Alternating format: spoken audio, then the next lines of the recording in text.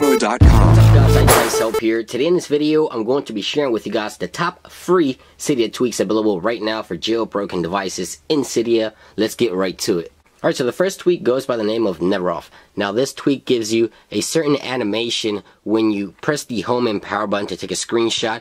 So it gives you an easier way to confirm that you've taken a screenshot. Now if you go into the settings application, under the extensions for Never Off, you have the enable or disabled switch, and you also have the animation that you want to select for when you take a screenshot. First, let me go ahead and select an animation. So let's say checkerboard. So when I take a screenshot of my device, you get a checkerboard, so it makes it easier to confirm that you've just taken a screenshot. You have other effects that you can choose from. It's a very simple tweak to use, very self-explanatory. You can find it in Cydia for free right now. Next up is GoodGets, and I hope I am pronouncing that right. It is compatible for iOS 8 and also iOS 9, and it removes the bubbles for the notifications under your icons, and it replaces it with text, as you can see there, and you can change the color of the text to whatever you want, change the background of the text and the text itself, and you can change all kinds of settings inside the extensions right here in the settings application. Enable, hide the badges, and hide the labels. There's also some of the options available. Label options right here is where you're going to customize the color of the text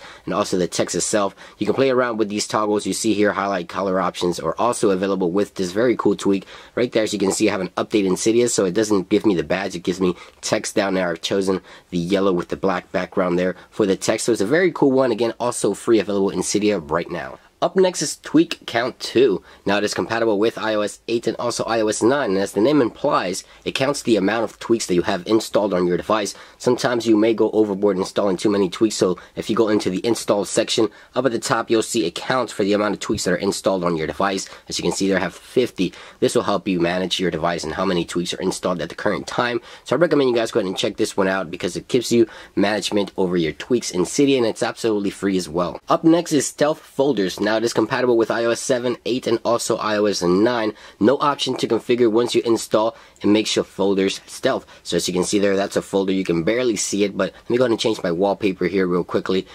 And as you can see there, I see my folders right there, stealth. So no option to configure, just simply plug and play, and it makes your folders look stealth. It's absolutely free, of course. It is under the Big Boss repo.